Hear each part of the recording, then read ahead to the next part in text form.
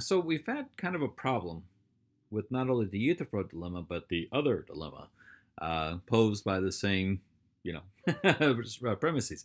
So we had the Euthyphro dilemma. We talked about this last time, and it has a conclusion that theists really don't like, that either morality is arbitrary or morality is independent of the divine. And the other dilemma that's caused by this is that something that atheists and agnostics really won't like, namely that there is a divine. So the question is, can we avoid either dilemma? And one way to avoid the dilemma, these are both deductively valid arguments. So if we're going to reject the conclusions, we have to reject the premises from which they come. Well, let's look at what they have different, right?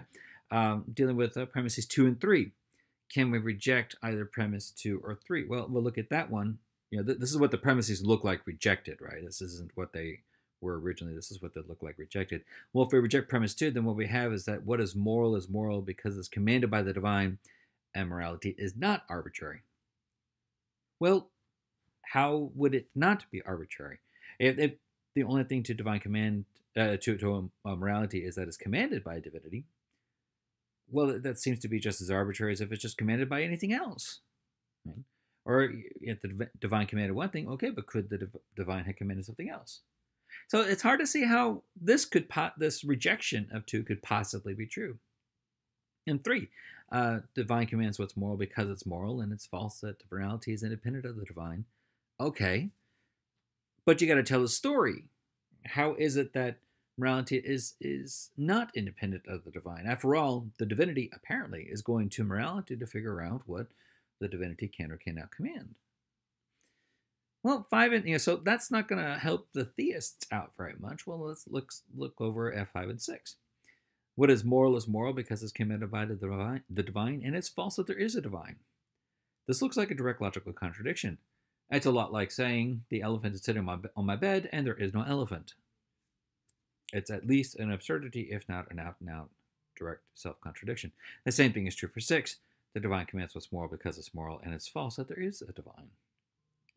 So we have direct contradictions with both 5 and 6, and it looks like direct contradictions with 2 or 3 when trying to reject them.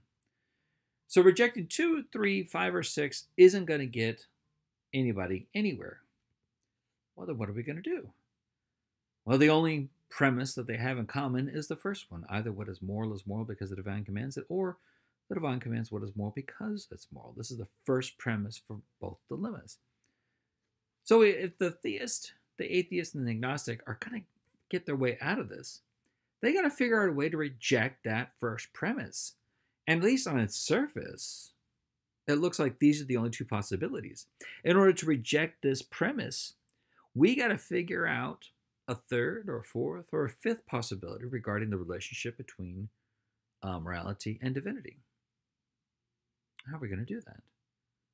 Well, one way is we could start, or maybe the idea is, well, we could start looking at these other theories that have already been given to us by these philosophers and ask ourselves, is morality either arbitrary or independent with these other theories? And if they're not arbitrary and independent, if they escape the horns of the dilemma that way, can we talk about these theories with a divinity?